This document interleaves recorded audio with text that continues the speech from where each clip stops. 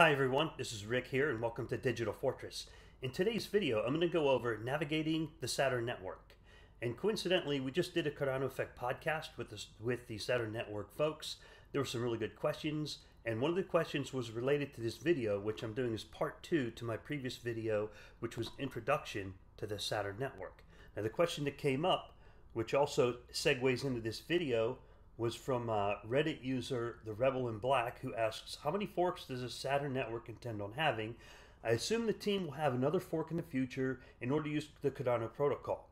Okay, and what the Reddit user, The Rebel in Black, is referring to is that there are two chains on the Saturn Network. There's the Ethereum chain and the Ethereum Classic chain, which I will be demonstrating in this video. I'm going to stick to demonstrating on the Ethereum Classic chain because they work nearly identically. But on the Ethereum Classic chain, I'm having a little bit lower gas fees and a little bit more speed responsiveness whenever I conduct the transactions that I've been practicing for this video. So you got two chains, Ethereum and Ethereum Classic. On a completely decentralized exchange like the Saturn Network, you cannot trade from Ethereum to Ethereum Classic. You can't trade across the chains like that. You can trade between Ethereum and tokens that run on Ethereum, for example, like 0x Bitcoin, BAT, anything that's an ERC20 token. Then on the Ethereum Classic, you can trade for Saturn and other ERC223 tokens. So you have two chains, the Ethereum and the Ethereum Classic chain, running on the Saturn Network. You also have two types of tokens, ERC20 and ERC223. Both token types can run on both chains. It happens to be that on the Ethereum chain, it's been running a lot of different tokens. It tends to run the ERC20. On the Ethereum Classic chain, it runs mostly ERC223 tokens. The difference between the two standards in ERC20, there's a two-step process for a transaction to complete with approving and then submitting. And with the Ethereum Classic chain, or basically with the ERC223 tokens, which can be on either chain if they're developed to it, but in the case of the ERC223, it's a one-step process, thus saving gas. And I'm seeing a little bit better performance. I don't know if that was the intention, but it just appears that way. Anyway, so let's take a look at the Saturn Network on the computer here. And what I'm going to do is start from the very beginning.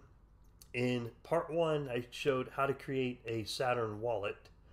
And in this part, I'm just going to launch and go through step by step based on some things that I've observed on how to use the Saturn Network. So I'm going to start by launching Chrome.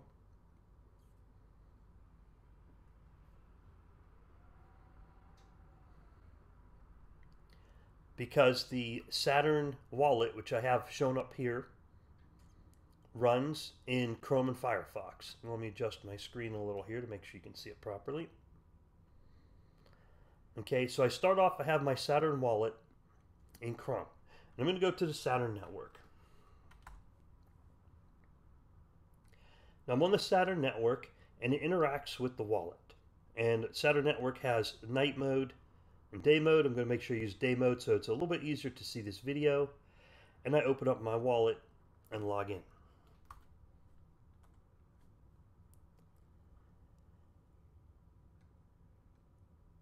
Now the first thing I want to do upon logging in, now this wallet interacts with the Saturn Network, and the Saturn Network is completely decentralized. This web page is your viewport, your portal into looking at the network. And here in my wallet, I'm going to check a couple of things. I have the Ethereum network selected. These are the two forks that were in the question being asked by the Rebel in Black, Ethereum network and Ethereum Classic network. On my web page, I'm going to make sure I'm on the Ethereum assets part of the web page.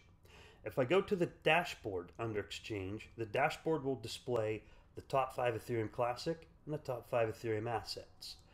I'm going to go specifically to Ethereum assets and verify a few things. One is I'm on the Ethereum assets page.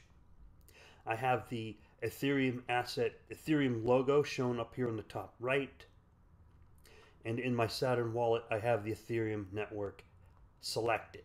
Now at this point, I'm ready to begin exchanging tokens or doing research. There's one thing that I definitely want you to keep in mind, and that is do your own research.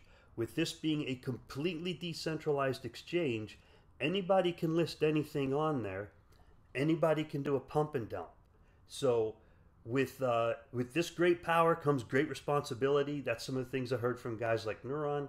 Keep that in mind, and also from Sam, Magic Hat Sam. You have a lot of freedom, and that freedom includes enough rope to hang yourself. So you got to do your own research. I'm going to show you how you can do that on the Saturn Network, because it is a very comprehensive, very well designed, thorough network. So here I am back on Ethereum, where I'm going to show you tokens you might be familiar with.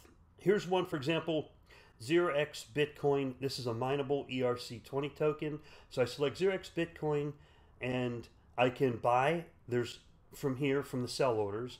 There's no selling to buy orders, so no buy orders on it. I have a chart to look at the trends and other information, buying and selling history down below. Over on the right hand side, there's a token info.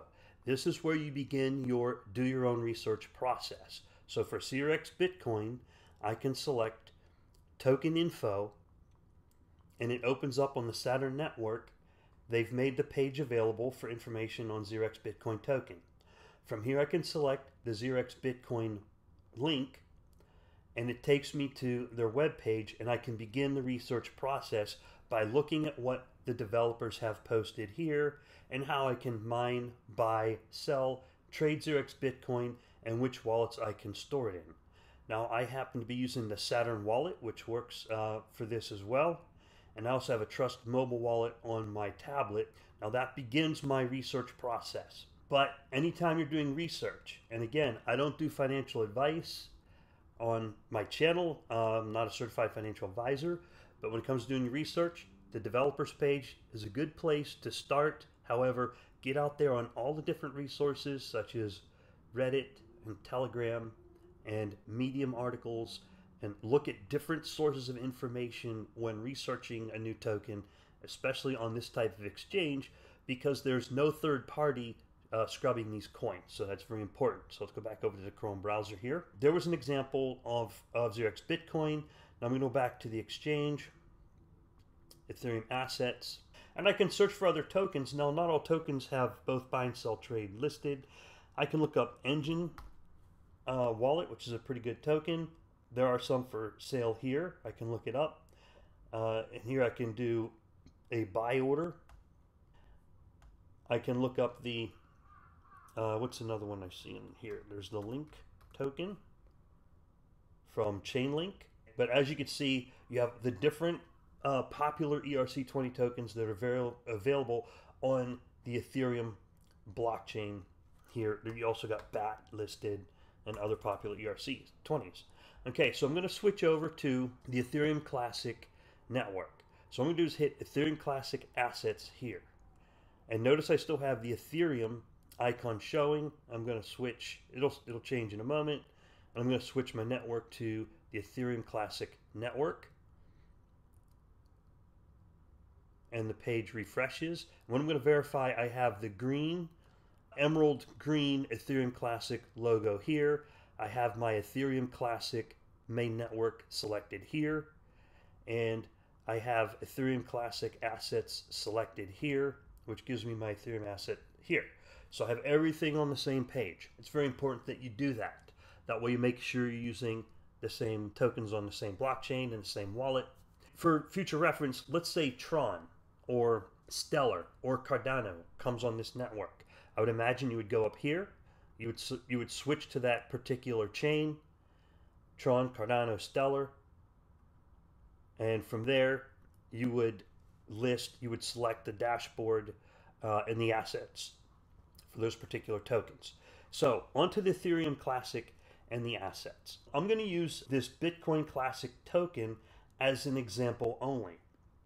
Now there's other tokens on here like 1x, Titan, and a couple others that I've just picked up. So Bitcoin Classic, let's say I want to purchase that, or I'm interested in that particular token. So I click on it, and here I have buy orders, sell orders, or I can create my own order. If I was looking to buy and there was no buy order that I wanted, I would create my own order from over here. If I wanted to sell this Bitcoin Classic token, I would create that order from over here. Before I go into that, I want look up information on the token by hitting token info, and it gives me amplifying information on the Saturn Network's webpage here, and it tells me the website for Bitcoin Classic, and I select it. When I select it, I get this icon with a 13-day countdown timer on it, and there's no further information. So with crypto already being pretty high risk, I'm probably in even the high risk of the high risk category because I've known nothing about this token. So of course I could go out on Google and search for the Bitcoin Classic token, BTC, BCT, which is very similar to BTC, not to be easily confused. So I didn't find much information on that token, but what I am going to do is I'll use this as an example for the buying and selling and trading because the mechanics work the same, and I should be able to do it relatively cheap. So I'm going to go back to the exchange, make sure I have my Ethereum Classic asset selected, and BCT is right here at the top. So I'm going to use that one as the example. Then I select it, and I've got three options. This is the key part.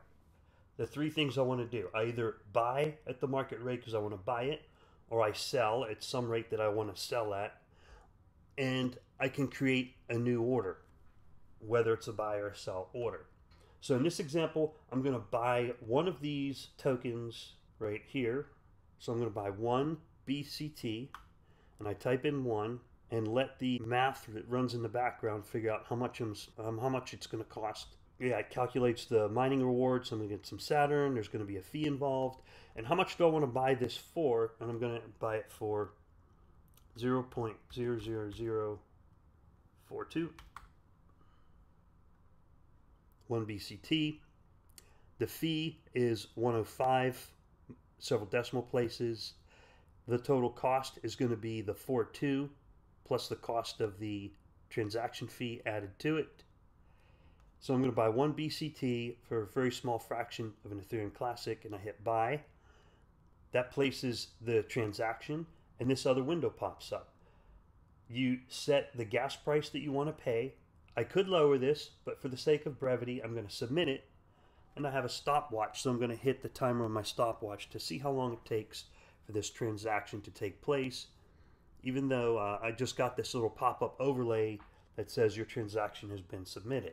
So my stopwatch is counting, and what I'm waiting for is I'm watching for this transaction receipt to say succeeded right down here.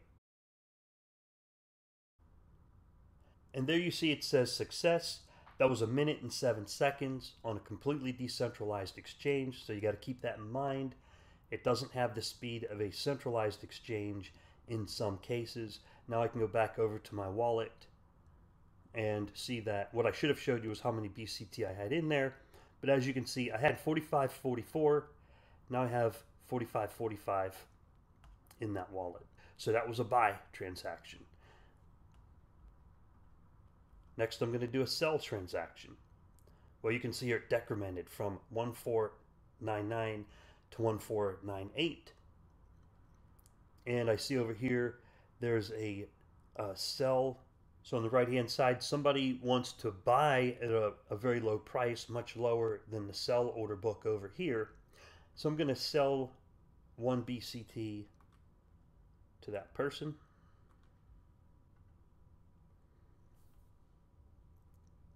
I'll get rewarded with 0.004 Saturn. The fee is going to be 0.004 Ethereum Classic, and the actual cost is going to be the cost plus the fee. Then I hit sell. This window pops up again. I'm going to leave the gas price set to 1 and hit submit.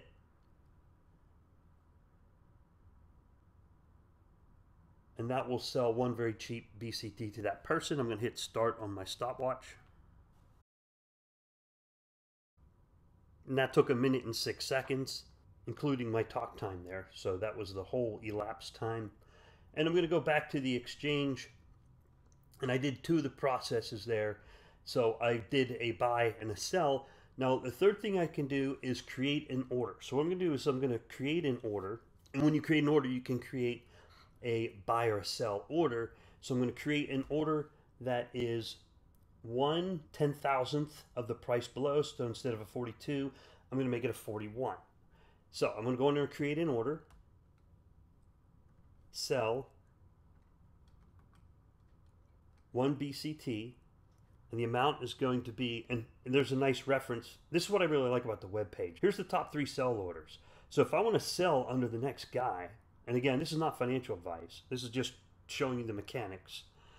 0.123041. So I'm going to try to sell just under that price. Sign transaction, submit transaction, and start my stopwatch.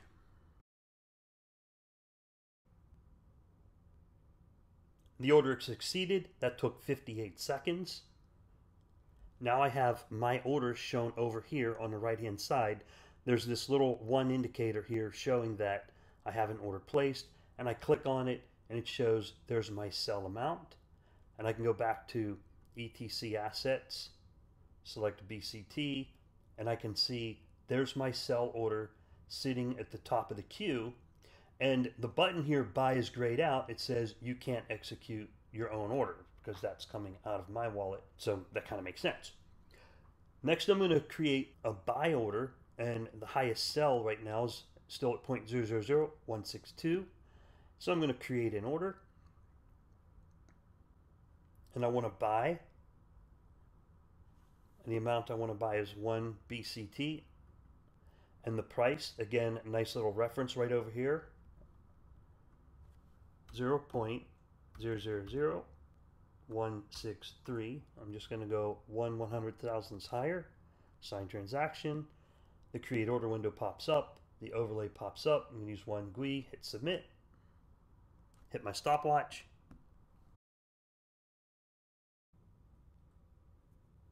and that transaction took 1 minute and 4 seconds. Now my orders has been updated. I select my orders on the right, and here I can say I have my buy at 1 and my sell at 1 here in the settings. And I go back to the Ethereum Classic assets, select BCT, and there's my buy and sell orders. Again, the button's grayed out because I can't execute my own order, but that's how you use the exchange to sell one-on-one. Pretty simple, and Ethereum works the same way. So back to the ETC assets tab. You can look up the information. One thing I hadn't pointed out earlier is the type of token we're looking at whenever I hit the token info is these are ERC-223 tokens, which is the newer standard, higher than ERC-20. That has the 1-step vice 2 steps in the process of the transaction actually occurring. Again, back to ETC assets, and I can look at each one of these tokens available. There's 2 Saturns. There's one Saturn that runs on the Ethereum Classic chain. There's another Saturn that runs on the Ethereum chain. You can buy and sell those here. These give you ownership in the DAO. You have a 1x token here. Just an example, the 1x token is a staking token. If I go to 1x.network, I can look up the information on how the staking process works with 1x. I hope I'm pronouncing that correctly. And it gives you more information. It has this thing where the coin ages 3 days, staking begins to occur, and you get rewarded with more of those tokens. I'm not sure what the precise functionality is of the token once you acquire them. However, interesting concept. Okay, so back to the Ethereum Classic assets. And there's other tokens such as Titan, which is a very rare token that's issued by one particular, I'll go to token info, BitUnits. So BitUnits issues Titan and a couple other tokens on there as well. So that's basically how you can navigate the Saturn Network page here. And I used Ethereum Classic assets as my primary. Although they're not as popular yet, they function pretty much the same way as Ethereum. There's just a slight difference between the Ethereum Classic and the Ethereum assets. You'll see there are some names like this one, this Doge Classic is probably what that stands for. It's not actually Doge. It's just someone created a variation of that, variations of Weedcoin and everything else. So you can peruse through here and see what the different tokens are and research those. The key was I wanted to show you how to buy, sell, and trade. Now I'm going to switch back over to the Ethereum network. So I'm going to select Ethereum assets. Then under Ethereum assets, I'm also going to switch my wallet to the Ethereum network. Okay, and I'm going to verify 3 things. I'm on the Ethereum main network. I have the Ethereum icon here It's either black or purple, vice the emerald green color, and have Ethereum assets listed. And of course, down here I have my Ethereum assets down here. What I did earlier is I bought some Ethereum assets. I made some transactions. They're still paused because I set the gas price so low. I was doing practice transactions, but I set the gas price way too low for the Ethereum network because I got used to the Ethereum Classic network. So those transactions are still pending. So I got to remember to set the gas price higher. I don't know how long it will be until I get my Ethereum transactions complete, but the concept is the same as on the Ethereum Classic network. I'm back on the Ethereum Classic network, and one other thing I wanted to show you was how to cancel your orders. So here I have my 2 orders. I go in here and I select cancel order. This window pops up. No, you got to pay to cancel an order. It's a very small fee. Hit submit. I see the cancel order's been submitted, and I hit my stopwatch. That order took 27 seconds to cancel. Now I'm going to cancel my sell order. Out one way, submit. Start my stopwatch. That took 56 seconds. So that's something to keep in mind. The reason I pointed that out, and go back to my orders, all canceled, my trades, showing the trade completion, back to the dashboard. The reason I pointed that out was because if you get used to trading on a centralized exchange, you kind of get used to the very high speed action depending on what exchange you're on. Just be alert to the delays in placing and canceling your orders when using a decentralized exchange. I'll be creating a part 3 of these videos, drilling into the information available via the Saturn Network, where I'm going to go into their forum and their blog, because there's a lot of information available on the forum and the blog, and they also have Telegram and possibly a Reddit. I'm going to have to check on and see if there's a Reddit. I hope you enjoyed this video. It was a little bit of work making this thing, but I really do enjoy making these videos. So if you like the video, make sure you hit like and subscribe. Feel free to pass the video on to other people who really want to understand how a truly decentralized exchange works. There are other networks out there, like Kyber Network is really cool. They've got a very nice web page. You have to be aware they do tokens changes at kind of like the atomic level, similar to what I showed here. But just keep in mind that anytime you're going from chain to chain, such as Ethereum Classic, and you're trading for Cardano or Bitcoin or Stellar or Tron or something like that, there's going to be a third party in the background that has to take control of your funds at some point. You are not going to have control of your funds, but when you are trading for tokens on the same chain, at that point you always have control of your funds, as in this example with the Saturn Network. So again, I hope you enjoyed the video. Feel free to hit like and subscribe. Y'all have a great day. Bye-bye.